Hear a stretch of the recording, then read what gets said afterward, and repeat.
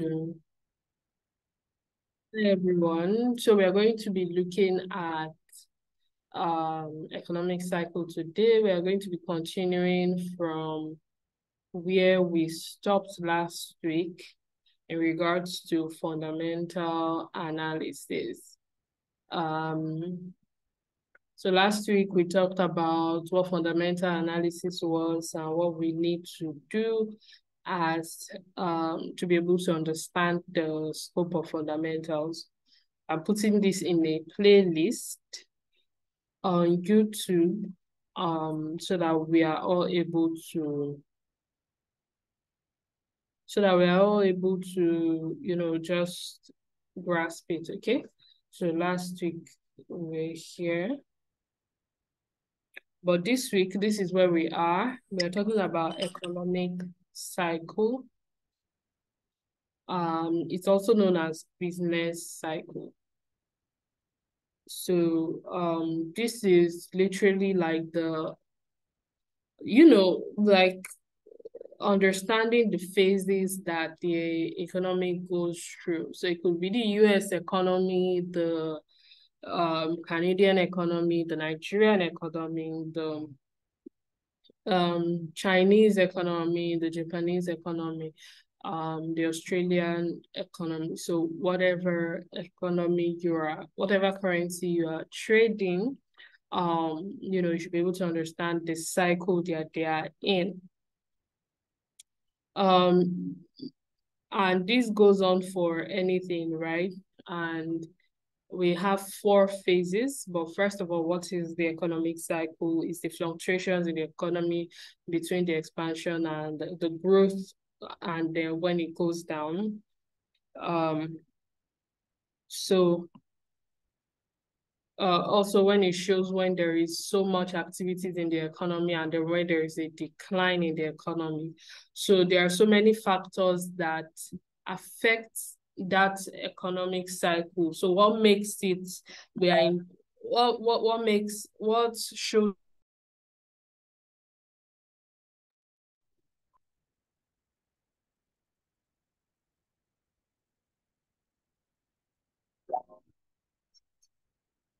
okay, sorry. Let me share my screen again.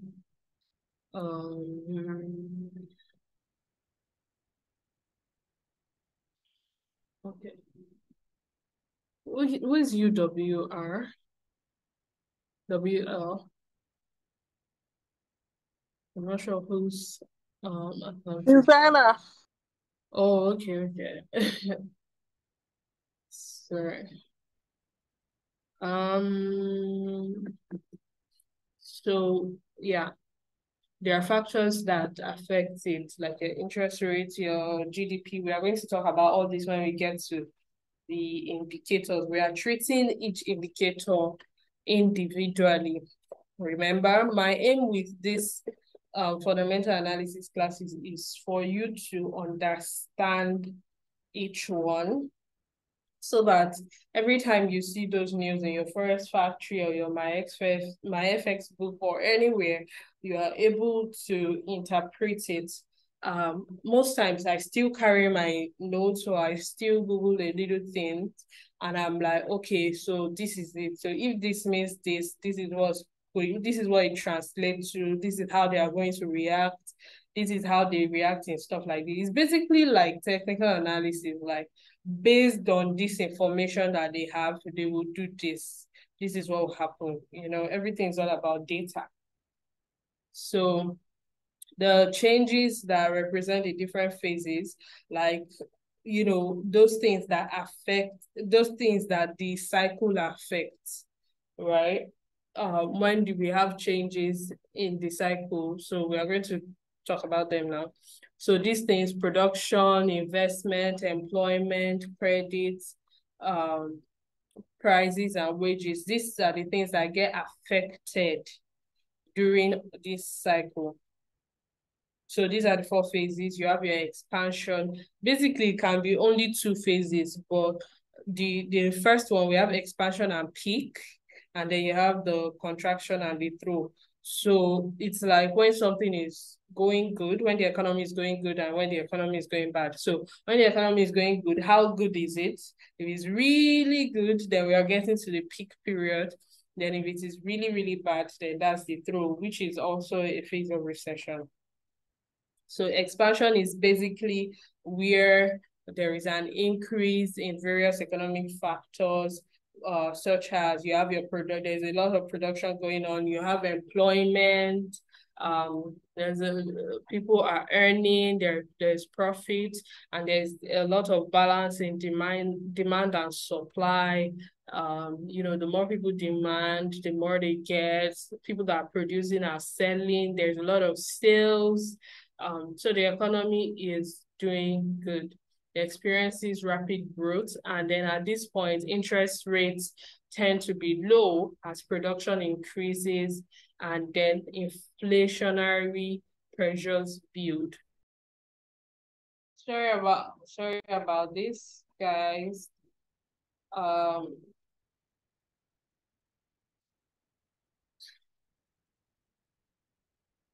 just what we have with this screen sharing thing, with this network. So it's still saying my connection is not stable. But can you hear me?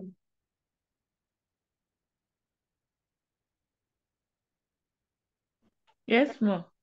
Yes. Sorry, the screen is loading.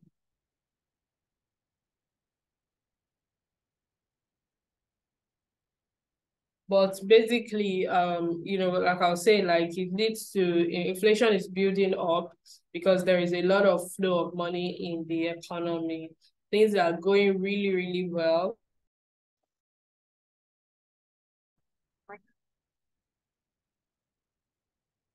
Sorry.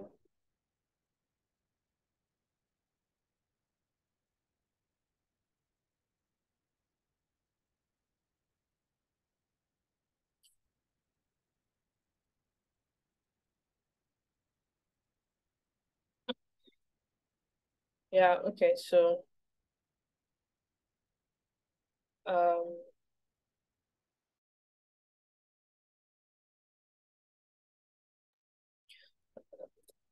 yeah, things are going well. Then you have the peak period.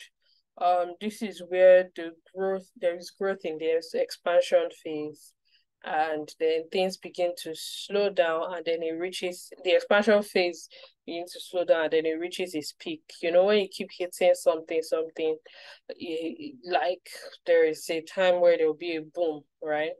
So it is when the peak of a cycle is reached when growth hits its maximum rate,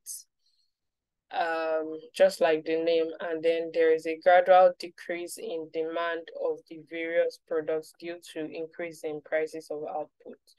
So when there's so much demand, that the price of that thing will keep going up. Example is Naira. So let me move on to contraction. Contraction is correction that occurs through a period when the growth slows down. So you begin to have a lot of employment falls, that's unemployment, and then prices become stagnant. So when people don't have jobs, they're not able to purchase stuff. I feel like the world we've gone through all these stages between 2019 and now. So let me just go through this. Generally, producers are unaware of the decrease in demand of products, and then they continue to produce in such a case that supply of goods exceeds demand. And you know that when we learn supply and demand on the charts, we know that supply is area for sellers, demand is area for buyers, right? When price hits a level of supply or a zone of supply, you know that that's an area for sellers. So these people have enough product, but there is no one to buy it. So now they now have to reduce the price drastically, which will which will affect their profits and all of those things. So first of all, this period can be known as like fluctuation in the market, but as time goes on, you begin to see that this is really serious, and then it now moves into the next phase, which is like your through. So the through is when the economy reaches low, and then prices and growth begins to recover. So just like on the chart, there is no how price wants to go low to hit a low. It can't keep going down forever, right? You can do that for a whole month, you can do it for a whole week, you can do it for a whole day, but at some point you will see a reversal. And the phase of through is where we have where the economy is at its lowest, and what has to come next is the recovery. There is no low that is lower than this. So the country activities begin to decline below the normal level. The growth of the economy begins to become negative and all. So if you notice between 2019, let's say 2020 and now, we first went through that the throw phase when COVID happened, where everywhere was shut down for 2 months. And then when everywhere began to open up, then the economy started recovering. They needed the economy to recover, which is why we went through the recovery phase. So once the economy touches the lowest level, then you start beginning of positivism, and this leads to the reversal in the process. So you start to get the economy back into the expansion phase. So that's where you begin to cut interest rates and make sure that people start coming to loan money to do business and so on and so forth, start pumping money into the economy for the economy to recover. So subsequently, you see organizations, they don't lay off their staff, they start hiring more. You begin to see, in the economy, you begin to see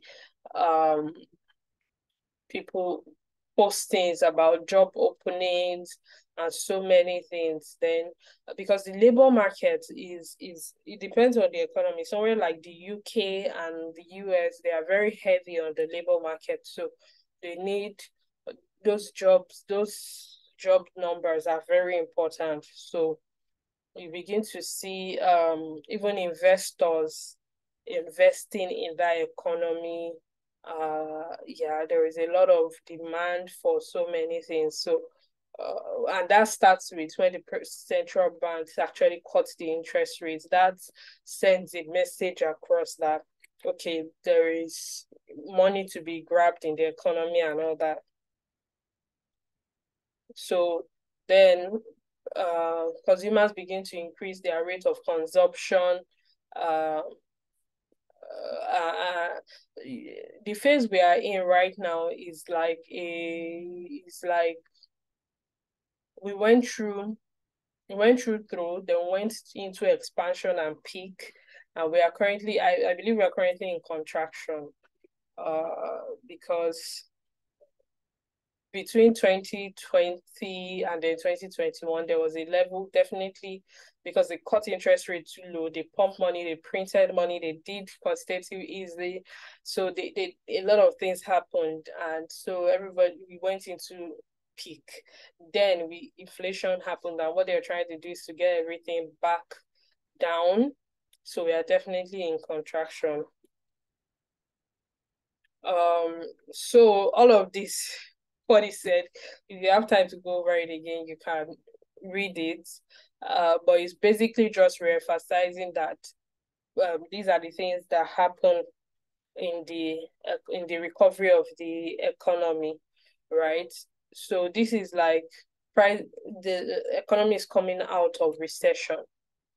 So I put this here. It's like when you, let me try and annotate, where you have your expansion, and then you've gotten to your peak, and then we are getting to a contraction, and this is like a throw and then recovery back into expansion. You can see this person and this person, they're like doing the same thing.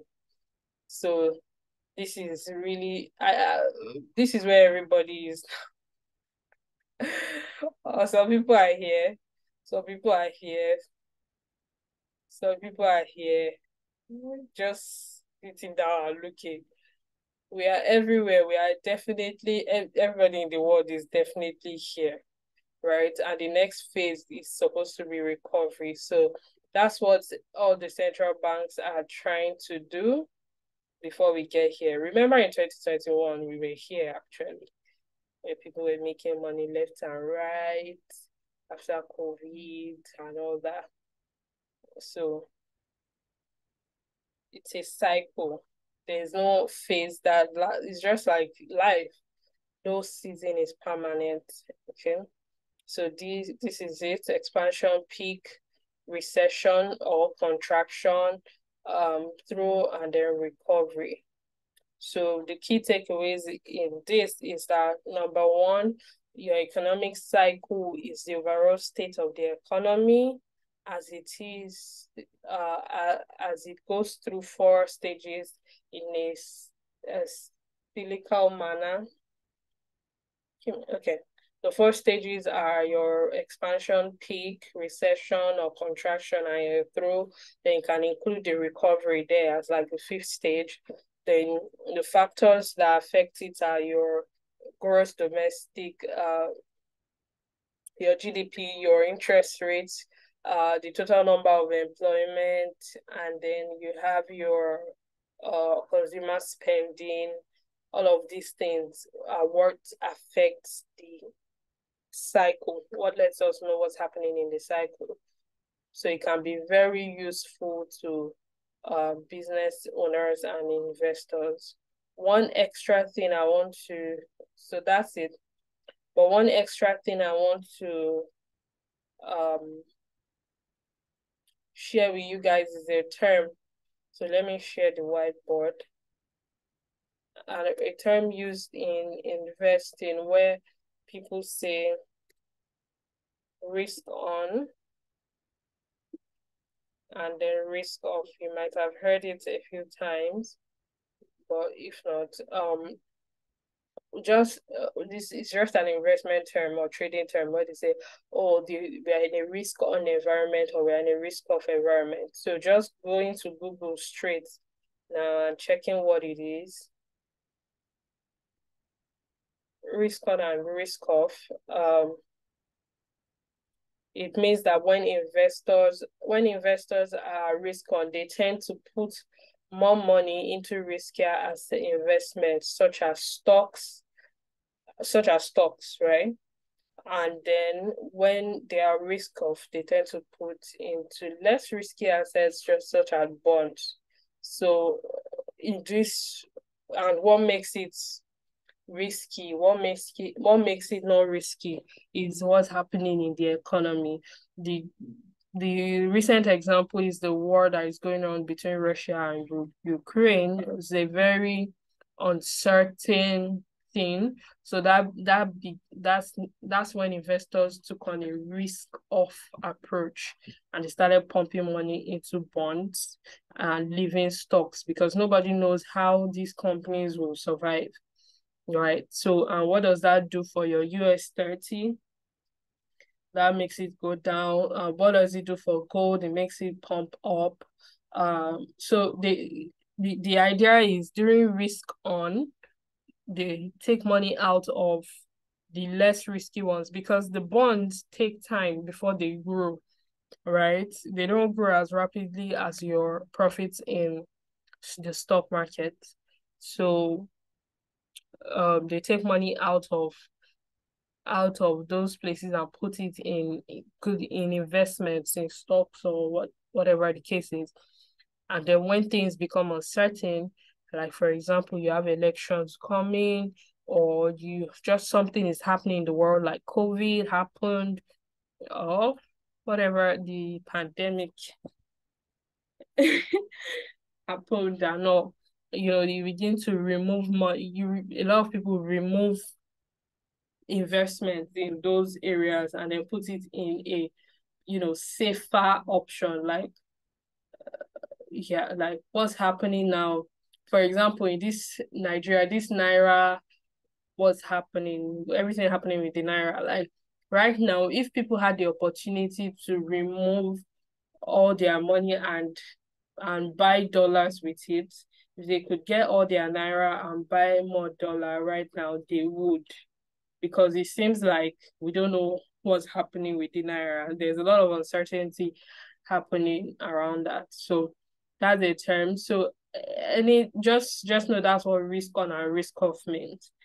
Okay. When investors put their money into less risky assets, or when they put into risky assets. So it depends on the economic cycle of that economy that determines, like, oh, are we in a risk on environment, or are we in a risk of period, and that when it is risk on, then they begin to invest more in stocks.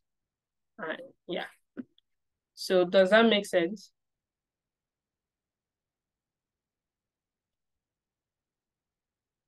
Yes. Yeah. Okay.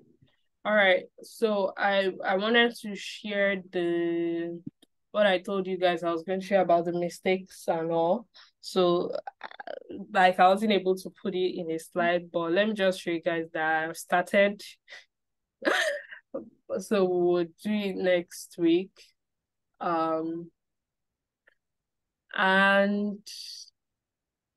I've only been able to do one, but I've started. I think I have like 7 or 10. I'm not sure yet. About 7. So the first one here is correlation and all that. So next week, maybe this is what we are going to start with. Okay.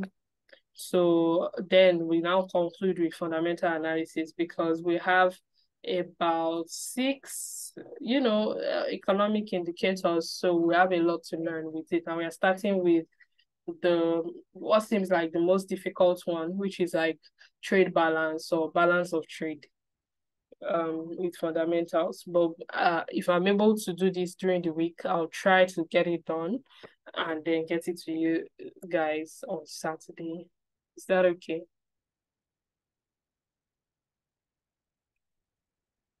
Thank you. Okay, so do you have any questions before we go? And how has your trading week been in general? Yes, ma'am, please, I have a question. For the risk on and risk off, does it mean, is there any factor actually that determines when to know if there is risk on or risk off? Is it basically based on the country economy, currency or something, or is there any specific factor that we can actually be looking at to Mm, consider that? yeah, that's a great question. It's I want to go back to the slide. Hold on. Okay, so basically all these things that affect the economic cycle is what lets us know that we are in the risk on or risk off. So if you have like all these things that is listed here, you have your GDP, right? And then you have your interest rates, the employment of that nation, the consumer spending and all that. It lets you know what cycle we are in. And if we're in expansion, like we said now, it means the economy is doing well, basically. So definitely investors will be risk on. Do you understand? But when we are in recession or contraction, it means that the growth slows down and employment begins to fall. prices begin to stagnate, it now begins to investors now begin to have a risk off. Do you understand?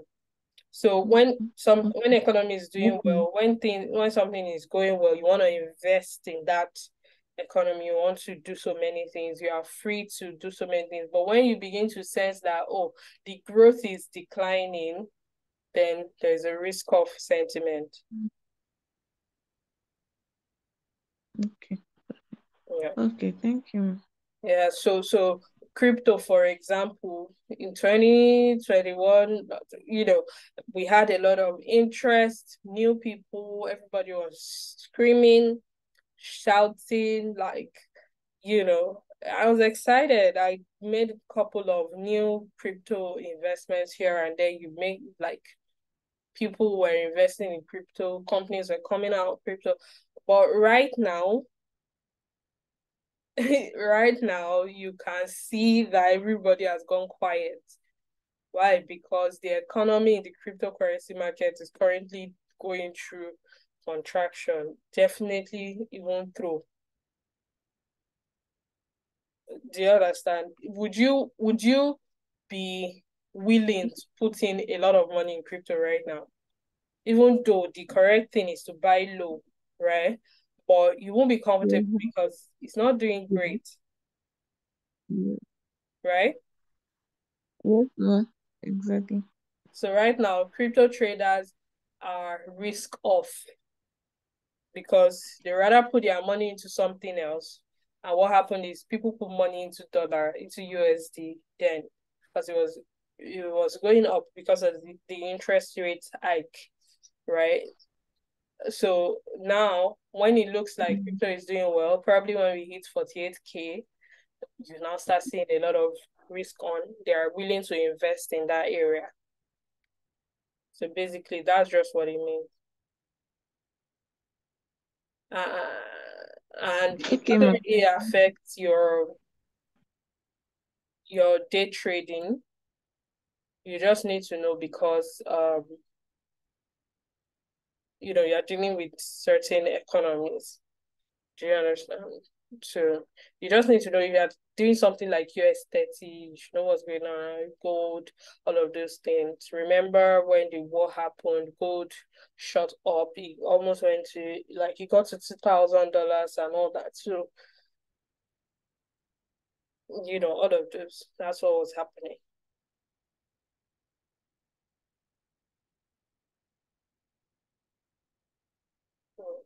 All right, so we've extended on. I don't want this class to be like 30 minutes or so. So you guys have a great trading week and hope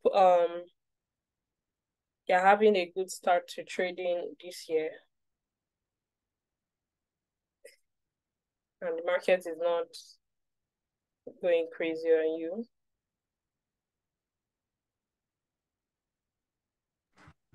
It's going okay. Thank you. Okay, great. All right, so see you guys next week and have a peaceful week. Okay, so take care. Okay, take care. Bye. Thank you. okay.